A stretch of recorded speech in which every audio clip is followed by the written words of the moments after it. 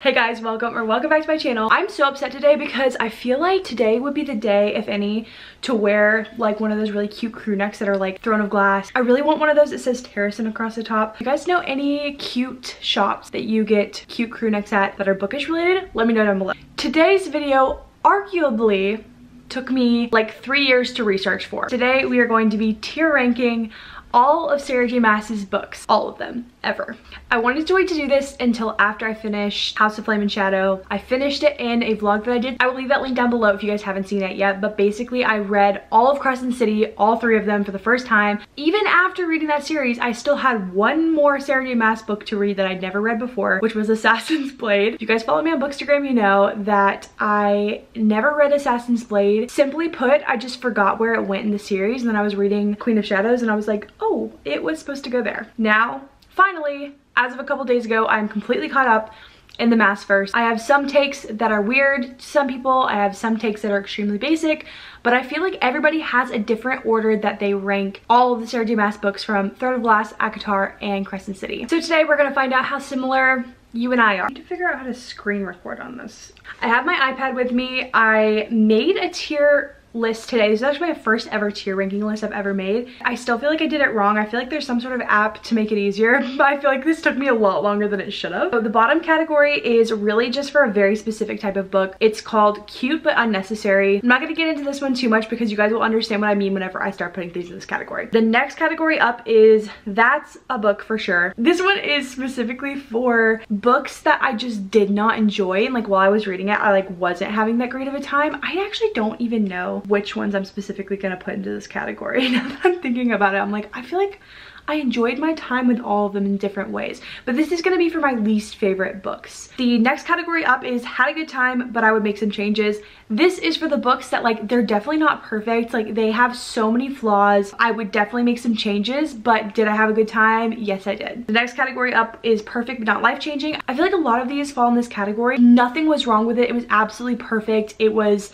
so much fun to read. I loved every part of it, but like it didn't for some reason emotionally change me or like wreck my life. I just read it and I was like, this is perfect, and I probably gave it a 5-star and I moved on with my life. And then this final category at the very top is This Changed Me on a Fundamental Level. This category is specifically reserved for those 5-star books, but they're more than 5 stars. Like if I could give it 6 stars, I would. This changed the way that I look at the world. This changed me as a person. I couldn't stop thinking about this book for a very, very long time. I constantly was playing playlists on Spotify that had to do with this book, and I cried about it multiple times after I finished it. That is what this category is for. So starting from the bottom, we're just gonna jump into it.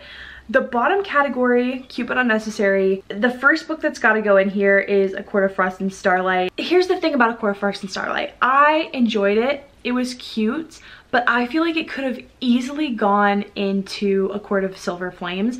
To me, there was just no reason for that to be a whole novella. Like to me, I think that the end part with Nesta and Cassian, central parts that were gonna be in A Court of Silver Flames, could have easily been like a little prologue. Was it cute? Sure, but it was literally the lowest I think I've rated any Sarah J Maas book. It just wasn't necessary to me. The next one in this category, I think a lot of people are gonna get mad about because maybe I just hate novellas, but I'm putting Assassin's Blade in this category as well.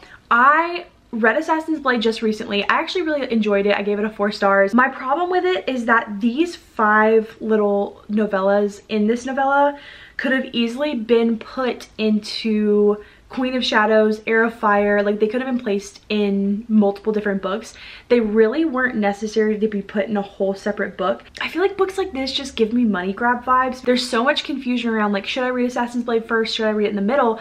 I would recommend reading it in the middle, but I don't think it should have to be placed in the middle. And the reason that I forgot about it is because I'm like, I'm already so invested in this storyline with Aelin and Rowan, and I'm like so into it with the characters. This is the honest truth. I did forget where it went, but I also wasn't in any hurry to remember where it went in the series because I was so in the mindset of like, okay, Aelin, Rowan, her adventure that she's on right now. I didn't want to get out of that and like go read like a random prequel, and I still feel that way even though it's essential information. I'm like, I wouldn't have wanted to take a break from this story that I was in and like hear her prequel to what happens in the books. I guess that's personal preference. I personally didn't think it was that necessary. Anyways, if I talk about all these this much, like this is gonna be such a long video, so I'm gonna try to not talk that much about all these. Moving on to the next category, that's a book for sure. I think I'm gonna have to put, this is so sad, but I think I'm gonna have to put Throne of Glass in here. Started Throne of Glass and I read the first book. I think I actually gave it like a 4 stars, like 3.75. To me though, it was like not her best. I felt like there was a lot of problems with it and I honestly didn't like it that much, especially with the development of Kale. I didn't like Kale from the beginning. Like even before I knew what was gonna happen later on, I was like, like I just don't like him. And to me, I was like, when the option is Dorian, like how the heck are we choosing Kale? I just didn't really like Throne of Glass that much and I just felt like it was probably one of the worst written. But the girl was like 16, 17, so who am I to judge? The next one in this category has to be A Court of Thorns and Roses. Actually, I think this is the last one. I actually probably enjoyed it more than I think most people did. I wasn't really that bored. I just felt like there was a lot of like just cheesy, corny things in this book, which is fine. It was also just the weakest in the series to me. I actually did have a good time reading it, but I feel like there's too many things I would change about it to put it in the next category up. I might change my mind when I do a reread, but whenever I'm thinking about it right now, I just like want to giggle because I just think it's like so goofy, so many parts. Like the riddle and the answer is love, like, you know, all that stuff. I'm just like, okay, it just seems so goofy now looking back on it. And even with Tamlin, I was never really feeling Tamlin. Even whenever I was reading Court of Thorns and Roses, I was kind of like, it's been a really long time since I've read this book. So maybe I'd reread it and be like, okay, this is more of a fun time than I thought. But in my head, as I'm remembering this, I'm like, I don't think I liked it that much. I think I almost didn't continue the series until people really convinced me to, because I didn't like A Court of Thorns and Roses. So now we're getting into the categories where like I do love all of these, but some of them are worse than others. Okay, starting off strong, we have Crown of Midnight. Really actually didn't like most of Crown of Midnight until we got to the end, which is why I'm putting it in this category, because the ending to me was so good. Before we got to the ending, I would have put it in the That's a Book for Sure category, because I really did not vibe with the first part of this book. Again, with all the chaos nonsense, I was so confused though, because I was like, girl, Dorian is an option. Why are we going for Kale? Like Dorian is right in front of you. Especially now that I read Assassin's Blade, I'm like, girl, like what was she doing? Anyways, yeah, Crown of Midnight, not for me. But at the end of it, I really did have a good time. So many important things happened in it, and leading into Heir of Fire, it was a really important book. I ended up, I think, giving it maybe like a 4.25. It literally just like dangles in the between That's a Book for Sure and Had a Good Time but would make some changes. It's hard to pick, but I think I'm gonna leave it in this category. This is a Kale hate account, but like I just really prefer when he's not even in it, especially not when like I know that this is like Aelin freaking Galathinius. Like what are you doing? Like what are you doing? Especially because right before this was Sam. I'm like, girl, I don't know. There's things I would change, aka I would change her ever being in a relationship with Kale. Anyways, people are really gonna hate me for this, but I have to do what I have to do. I'm gonna put A Court of Silver Flames in here. And the reason why is because I feel like relationship-wise, A Court of Silver Flames was phenomenal. But plot-wise, there were so many plot holes and there were so many things happening at the end of this book. Like whenever I was on the last 200 pages, I always expect that it's going to be kind of crazy because it's a Sarah J Maas book. But whenever I was reading the end of this, I like had whiplash. I was like, what is happening? None of this makes sense. This is all just like to solve the problems and like solve the plot that's for some reason happening right now. But I had such a good time reading this book. Like I loved Nesta and Cassian. I love this book. Anytime that people are like, oh, I read the first like 3, but I don't know if I'm gonna read the next 2 and A Court of Thorns and Roses, I'm like, you better read it because it's so freaking good. And I gave it a 4.5. Like literally I loved this book, but the plot holes, like I have to put it in this category because it's definitely not perfect, but I had a really good time. So this is way higher than Crown of Midnight, like way higher. Liked it way more. I just need that to be known. So we have 2 Crescent City books that are falling in this category for me. First is House of Sky and Breath. People are literally going to come for my throat for this, but in my personal humble opinion, I just think that there was way too many things happening in this book. I loved the characters more in this book than I did in House of Earth and Blood, but I feel like it was just too many POVs. Like I feel like there was a lot of things that like didn't really make sense for the characters. They were just kind of happening for the plot. A big example of this was the relationship with Hunt and Bryce. Like in this book, I'm like, especially at the beginning, they were like, oh, we're celibate, but it's really just because I don't even know. There was no real reason for it except for making more tension. I just don't like whenever she puts things in, like just for the heck of it.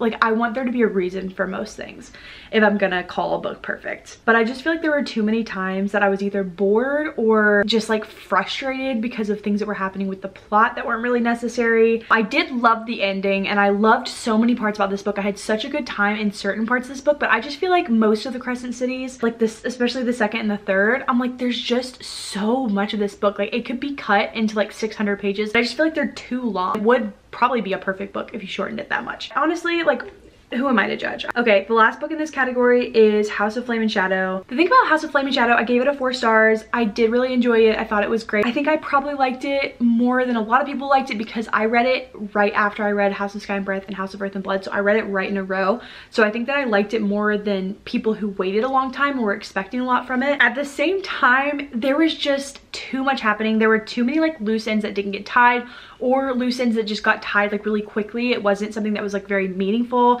It was trying too hard to be Throne of Glass. Obviously, I'm not going to give any spoilers in this part. I do feel like the crossover was done well. I just felt like there were so many parts of this book that just didn't stay true to character. Like we knew them the whole time. Whenever I started Crescent City, I was so confident that this was going to be maybe not better than Throne of Glass, but I was like, this is going to be one of my favorite Sarah J Maas series because I'm like, there's so much potential here. The world is so unique, etc. But then by the end, I was like, this just feels like it's like a modern world trying to be Throne of Glass. So now it's like my least favorite series, but it's disappointing because in the beginning I was so excited and hopeful that this was going to be one of my favorites. I think House of Flame and Shadow kind of just sums that all up. It's like Bryce was so different from how her character was in the beginning. Their relationship was really different. I just feel like if I was going to make some changes, what I would do is make it 10 million times more emotional because I was like barely crying by that one. If you guys go watch my Crescent City vlog, all of the first book I was sobbing my eyes out. Part of the second book I was, and then by the third book I was like, I don't know, it just didn't get me emotionally and there's just a lot of things I would change about it. So anyways, that's probably the longest explanation I'm gonna give. I'm gonna kind of do this next category, perfect but not life-changing, in the order of which I liked these books. So I'm gonna start with least and go to most. I do think that all these books are perfect, but there's like an order of which I enjoyed them and I still think they're perfect, if that makes sense. Okay, starting off with the least favorite. I'm gonna do Heir of Fire. I did really love Heir of Fire, but I didn't like really love it until the very end of it, whenever all the things were happening, kind of like the battle scene and like Aelin kind of coming into herself and her and Rowan's relationship developing. Like I feel like it was at the very end whenever I was like, oh, okay, like this is the direction we're going with Throne of Glass.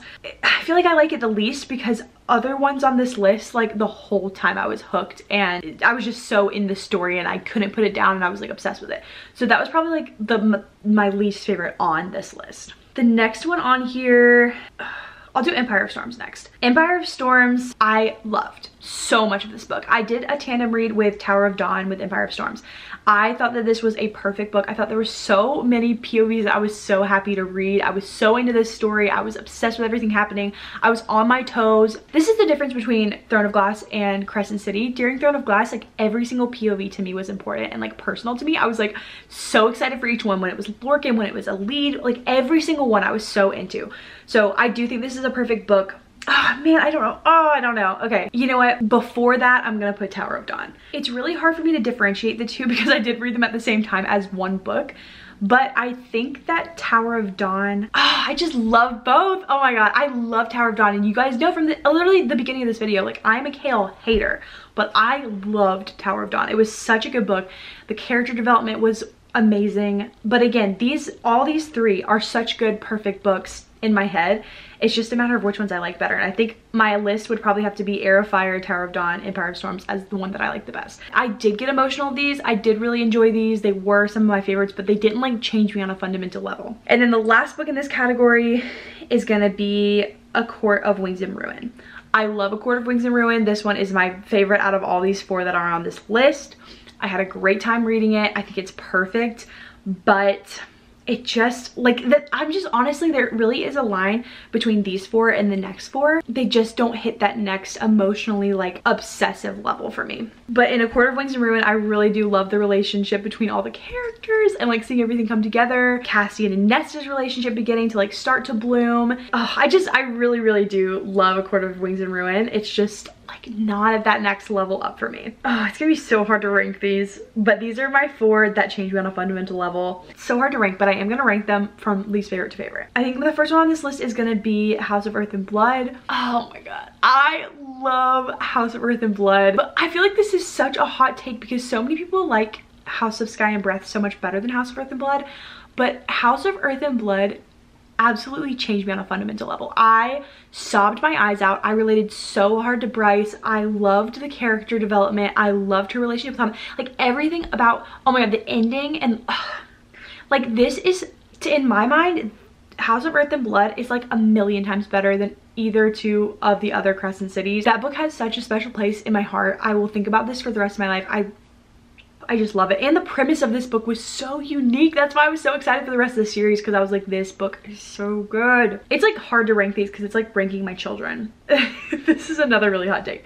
But I think I'm gonna have to, I think I'm gonna have to put Kingdom of Ash next. And hear me out when I say this. Love Kingdom of Ash so much, like so much. It physically hurts me to even rank this 3rd. I think that I like Queen of Shadows better only because there was like less stakes. Like there still was high stakes, but it wasn't as high.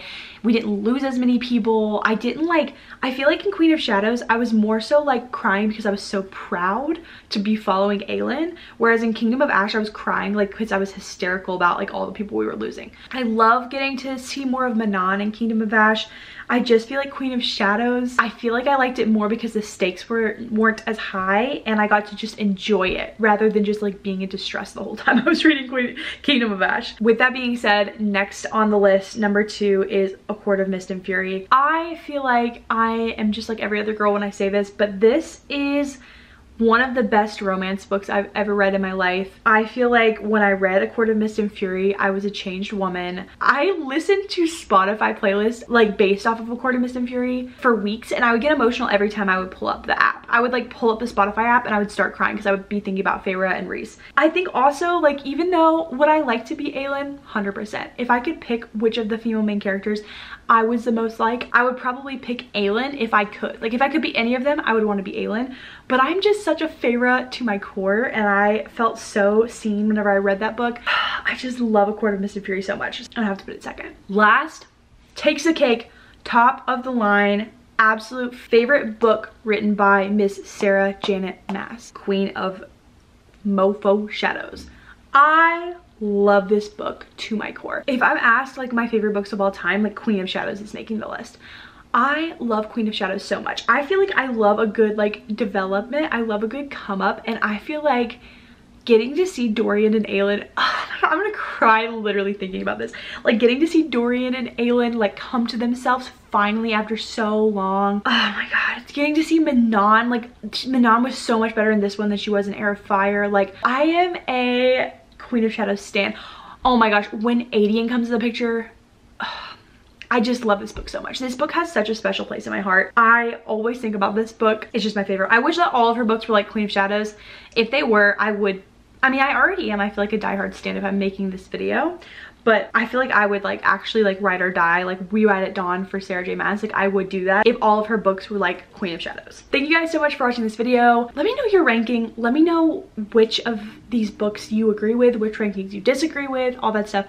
Also, please, I'm not joking you, please tell me where to get a crew neck that's Sarah J Maas. Anything from A Court of Thorns and Roses, Crescent City, anything. Like I really want more recommendations because I want to start wearing more bookish shirts whenever I'm filming these videos. Anyways, thank you guys for watching and happy Valentine's Day. I think I'm going to be posting this tomorrow, so I hope you guys have a great Valentine's Day.